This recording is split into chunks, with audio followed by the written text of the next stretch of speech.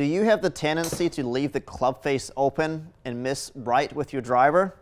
Well, if that's the case, you're going to really enjoy this lesson.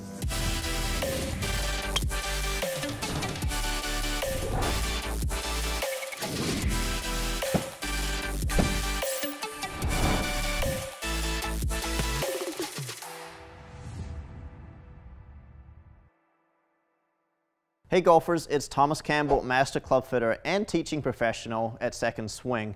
Today I have Skylar Kistler. Skylar has been on a few videos with us now, and what we've noticed with your drives, you've had the tendency to leave that club face a little bit open. You've missed, your general misses to the right.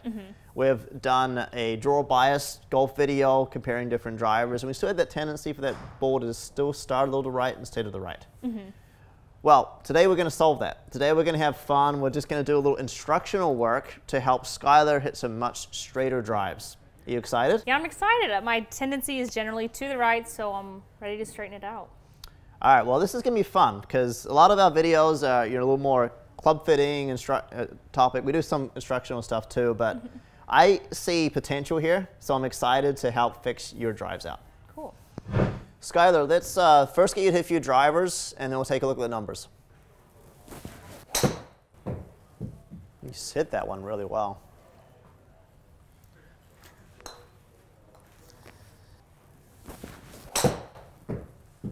Hit that one really well, too.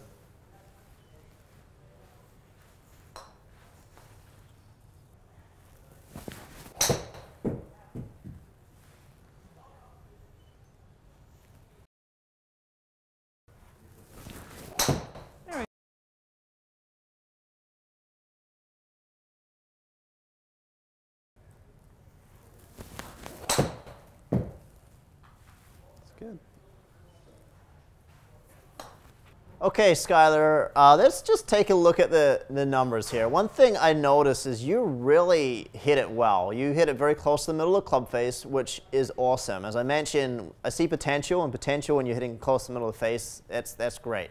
So you can see your efficiency rating was 148, which is awesome, and you had pretty high ball speed.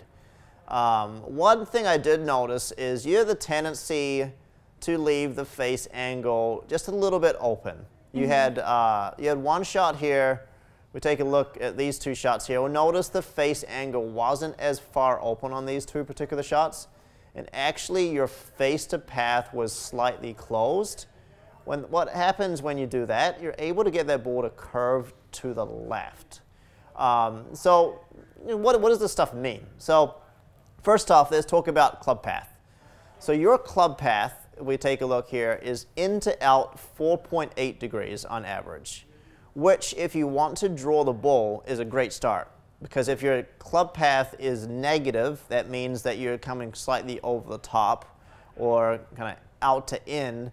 The ball is going to start left and go left. So the good news is your club path is swinging out towards first base or going out towards the right side. The only challenge we're having here is this face angle. So on average, your face angle was open 6.7 degrees. So considering your face to path, it's open 2 degrees to your path. So I would want to try and correct club path and face angle a little bit here today. And I want to play around with a couple of different ideas to see if we can improve those as well. Your club path at 5 degrees in to out, it's good, but I'd love to see that just tighten that up just a little bit and get a little bit more neutral so the ball can start a little bit more on line to start with. So how are we going to do that? So ball position is going to help. So one thing I notice when you're hitting shots is your ball position sometimes is a little bit more towards the middle of your stance. So generally speaking, your ball position is being, I don't know, 3-4 inches inside your left heel. I just want you to try and exaggerate a couple here where we move the ball position. Let's just go at least to the heel or maybe just a little bit further. So if I was going to put this down here, I want you to shuffle your feet. Yeah, perfect. I want to see what happens here if we try that ball position just a little bit further towards the front. So the reason we're doing that is you think about the golf swing. The golf swing, it's on an arc, right? At some point in that golf swing, that club is going to start coming to the left. It just has to. It's not going to continue go, go, go, go, go. Eventually, it's going to turn over. Well, if you move your ball position from being back, naturally you're going to at impact be here, so that's out towards the right. If we move that ball position further forward in our stance, at impact, that club's had time from here to get that club face to release over a little bit more and get that path to turn over a little bit more there too. So ball position is going to be huge. So let's try a few shots here first with ball position. I do also want to talk about club face a little bit as well. And we might play around with the grip a little bit. However, I'm always a little hesitant to play around with the grip just because it's a preference. Some players work really well with grip changes, but sometimes it takes a long time as well. So let's just move ball position forward.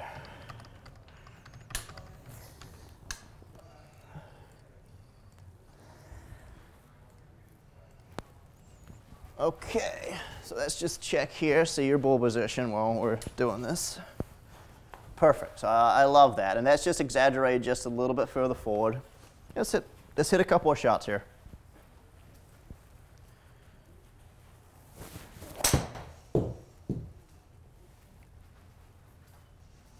Nice. So it wasn't struck perfect, but notice what happened to your club path. It went from being 5 degrees in to out to 2.8 degrees in to out. Nice. Oh boy. Uh-oh. 240 yards. And a little draw. Wow. Wow, that was good. Yeah. So that one, your face angle, believe it or not, was closed. It was closed 0.3 degrees. And we didn't even need to do anything with your face angle. We just changed your path a little bit.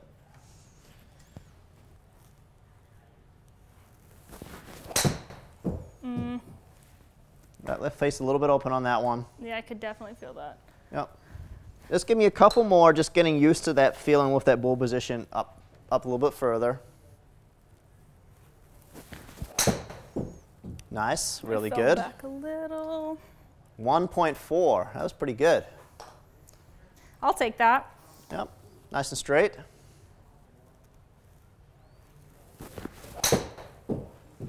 Nice. Okay, so the first shot was a little bit of an adjustment. I'm going to take that one away, but let's just talk about those other 4 shots that we hit and just talk about the differences in, let's just talk about the differences in path. So right now we're just focusing on club path.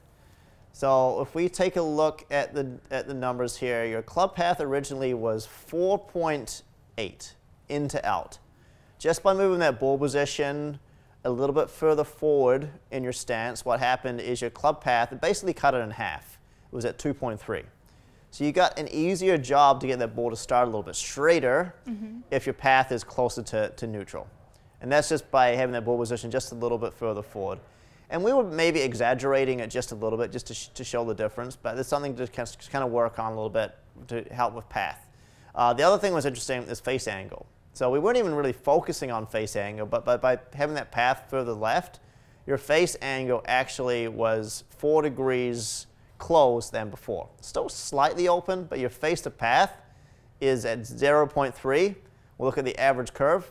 Basically, very minimal average curve there as well. So that was awesome to see. Your best drive, let's take a look. Your best drive pre-lesson was 234. That one you actually did draw and get the face to path will go a little bit to the left. But your face angle was still 4.1 degrees open. We got one here at 239 now. Your face angle was negative 0.3. So basically dead square, and you're able to get that thing to draw just a little bit more. So path is important. Just to really emphasize path, I'm going to get you just to play around. This is just for our viewers to see why ball position is really important. I'm going to get you to go back. I know it's going to feel really awkward to you, but I'm going to try and move that ball position back in your stance. I just want to see what happens to your club path now. Okay. So with ball position back, let's try and just have it like very close to the middle of your stance. This is, like I said, this is where you're going to feel pretty awkward. So shuffle this way. There we go. I'm going to tee it just a little bit lower here for you, because I don't want you to put a dummy mark on your driver. Okay, let's just see what happens to your club path.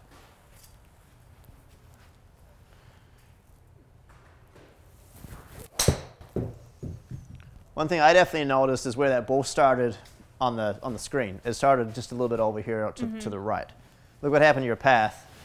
Went to 6.8. Just do that one more time. I don't want you to hit too many more shots in that position as we're trying to make that change.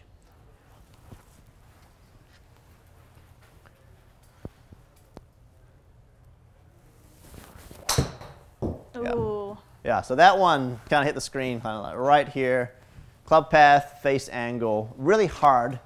If your ball position is too far back with your driver, it's really hard to get through the ball. You have to work really hard at it. If you move that ball position further forward, you're giving yourself just a little bit more time to get that club face to release over. So that is an indicator of having that ball position too far back. Moving the ball position further forward is a great way to help neutralize your club path if your club path is too far in to out. Now you think about if golfers, if their club path is too far out to in, they can actually maybe play around with moving the ball position just a little bit further back in their stance to help there too. But because I know a lot of golfers, they'll come in and I see a lot of club paths to the left. You're just the exception. Your path was a little too far into out. Okay, so we're going to go back to that ball position, being a little further forward in your stance. Now we're going to play around with club face control.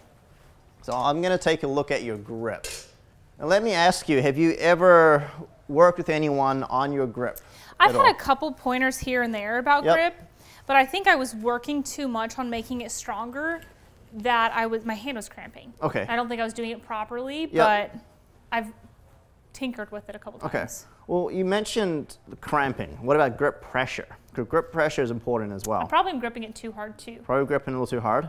So my recommendation for grip pressure is kind of squeeze the, well, not squeeze the club, just kind of grip the club. Imagine you're going to be holding like a toothpaste container and toothpaste is not going to come pouring out. It's just going to kind of dribble out a little bit.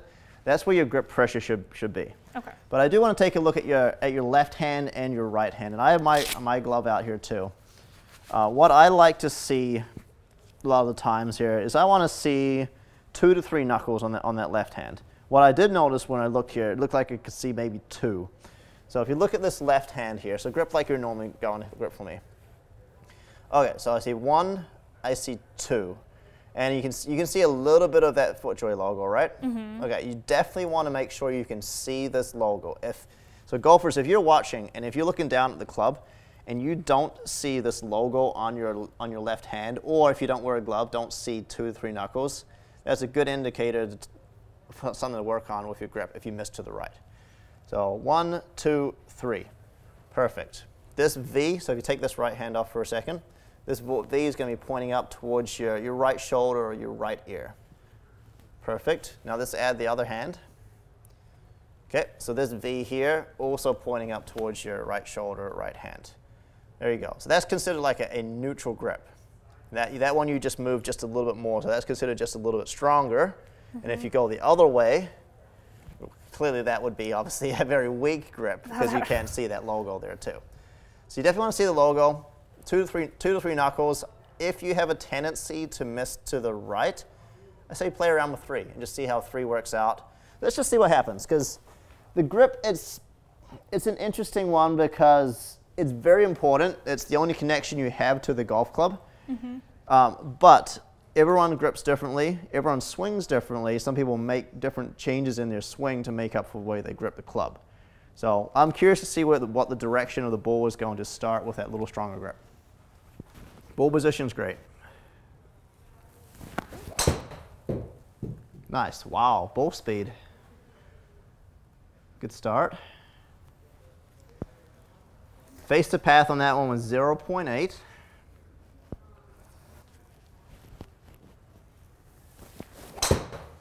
Nice. Ball speed again. Wow. Really good. That felt good. That was excellent. Look at that face angle. So these are the numbers you want to see when if you want to hit the ball straight. You see when anything time the path or the face angle starts with a 0, good chance the ball's going to fly pretty straight because it's going to be matching up together there. That was excellent. That was really good.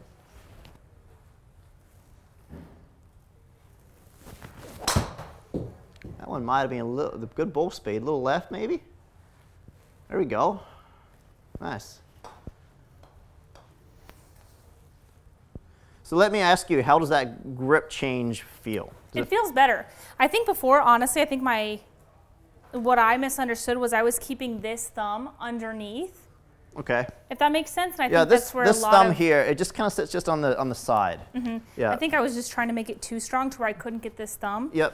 And I was just getting a lot of problems in my wrist. Right. Yeah. That thumb there, it just kind of sits just on the side of the grip, and then your top hand just kind of covers it. Yeah, that feels better. Yeah.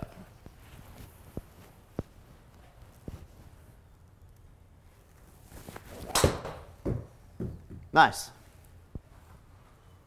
Well, those are 4 great drives in a row. Those might be the 4 straightest shots I've seen you hit in a row right there. I think so too. Nothing really went right. I know. I like it. That's interesting there. So let's take a look at those numbers real quick, because I want to see if there's anything that's really worth noting here, or if we're taking a look at path and face angle relationship. So we got 14, 15, 16, and 17. Well, first thing, your ball speed's great. So just kind of like it was when you were originally hitting, it's actually better. So you actually picked up a little bit more ball speed. Launch angle was going to be slightly lower, so 16.7 versus 19.2. That's because the face angle is a little bit more closed than it was before. Look at the spin rate, basically 2,000 RPMs. So you drop your spin rate down a lot. Highest carry on average 203 going 206. So we look at your carry distance here. So even though the ball was going further left, it still even carried further. And then it obviously chased out further there too. So we picked you up a little bit more distance. Basically picked you up 13 yards there right off the bat. We take a look here, touching on path and face angle. So we first started out pre-lesson. You're at 4.8 with your club path. So it's in to out 4.8 degrees. It was just a touch too far. Then we move the ball position forward, 2.3. So we cut it in half, essentially. Then we wanted to just show our viewers why ball position is important. So I got you to intentionally move that ball position further back. But as we expected, the club path got further into out. Then we went back to that forward ball position. I didn't even need to tell you about that. We just focused on the grip. Well, your club path was the same as where you were. Funny that. But look at this face angle. Face angle right there at 0.3 degrees. So that's basically dead square. If you do that, you're going to hit a gentle little draw because your face to path is slightly closed to your club path. Does that make sense? It does, with regards to numbers there? Okay, because a lot of people get confused with club path, face angle, face to path. What does all that mean? So club path is the direction the club is going, or you're swinging at impact. Face angle is the direction the club face is pointing in relation to the target. And face to path, that's the difference between that club path and face angle. So you're going to take a look here. You can see 2.1 into out, face angle 0.3, so the difference is negative 1.7. We get the difference here to be very little, especially if our path and face angle are closer to neutral. You're going to have less curve on the ball. And you can see here, we finally got you to get that ball to draw. If you draw the ball just a touch, you're going to hit some nice long drives, going a little bit further. Yeah, one other thing I find really interesting here too, just to finish up, having that ball position too far back, look what happened to your attack angle. You actually hit down on the ball. We don't want to hit down on the ball with the driver, do we? Right, so really good with regards to attack angle, really good height numbers. Yeah, I'm pretty impressed there with regards to those little changes that we made. And then, wow, look at that consistency there on those last 4 shots to finish up. Definitely like that blue circle, right? I do. I haven't I don't know if I've ever seen that. All right, total distance, carry distance, blue circle for the win. So do you have any questions on our quick little lesson here today? Well, I do have one. So if I was to, to go out and practice, would that grip be something I should implement in my golf game forever now, or should I just work with that strong grip until it gets better and then go back? Yeah, I would pay attention to ball flight when you're playing. If you go too far over, you may start hooking it a little bit. So it's always, that's why I gave you that checkup as 2 to 3 knuckles. As I mentioned, that logo, if you don't see it, we know it's too weak. But if you see a lot of it and the ball's starting to go left, you might have to move it just back in the middle a little bit, because let's face it, as humans, we love to exaggerate. We like to make big movements, and all of a sudden we'll be going the other direction. So you can always reach out to me if you need to say, if you're hitting the ball left, and say, hey, I'm hitting the ball left, let's check the club path and the face angle out a little bit there too. But practice it, yes, absolutely practice it. And then transition to the golf course. I'd start out trying to transition with it on the golf course and get used to it on the course. And then to the point where eventually when you're playing maybe a competitive match against someone or against some friends, or eventually you'll start to feel more comfortable. Because, yeah, it felt comfortable in those 4 swings to kind of finish up there, but it takes time. I will say, for me to make a big swing change, for years and years and years I've swung so differently, it takes a lot of time. I always like to say rule of 10,000 to really basically perfect something. Probably not going to be 10,000 swings, hopefully, but it does take a lot of swings to make an adjustment, or a lot of correction to make an adjustment. And if you sneak in a few incorrect moves or incorrect grips, then you kind of fall back a little bit. So does that help answer that in the best way? So absolutely practice it. And this grip, it's going to be pretty similar with not just driver, but with your other clubs too.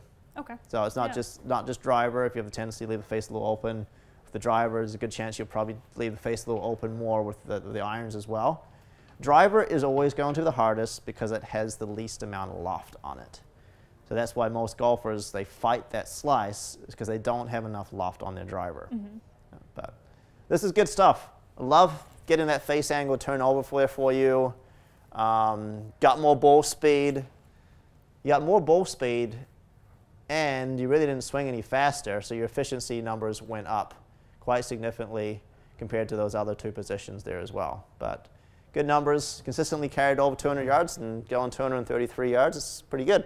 So golfers, if you like this instructional content, please comment on our videos. We'd love to keep doing these videos as well. Please let us know if you like it, or if there's anything that you would love to see on the channel as well. Also, make sure you subscribe. Thanks for watching.